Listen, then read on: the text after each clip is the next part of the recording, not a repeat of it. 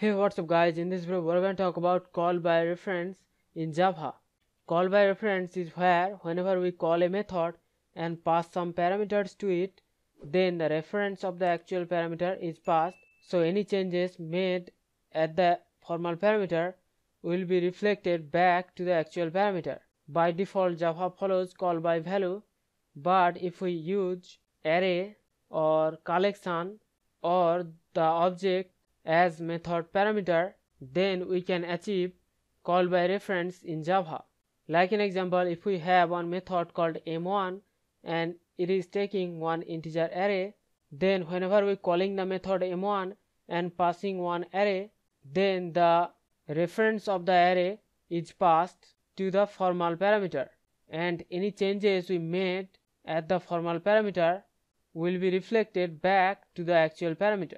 Similarly, also we can use collection or objects as method parameter, and we can achieve call by reference in Java. In this example program, we try to understand the concept of call by reference, where we are going to pass array as method parameter.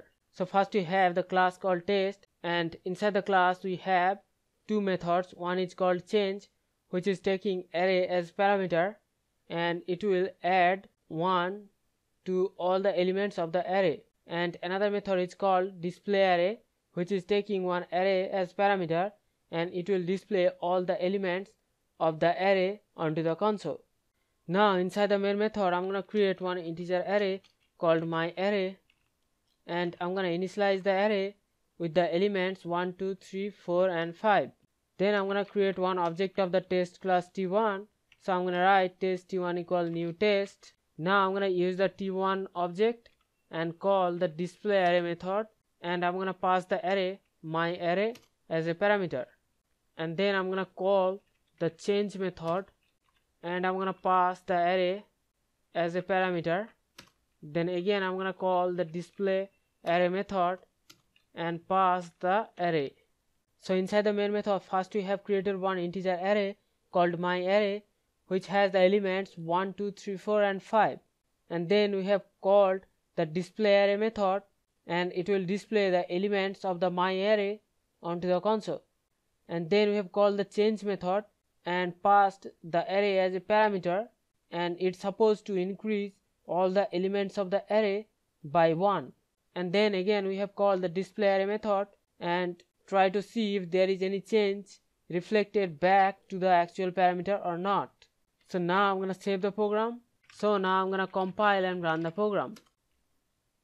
So you can see the output. First we have the initial array elements 1 2 3 4 5, and after the increment we have the elements 2 3 4 5 6.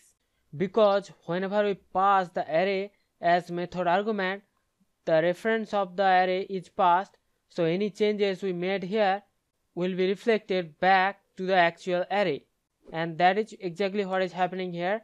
That's how we are having the change reflected back to the actual array, and this is how we can use the array to have call by reference in Java.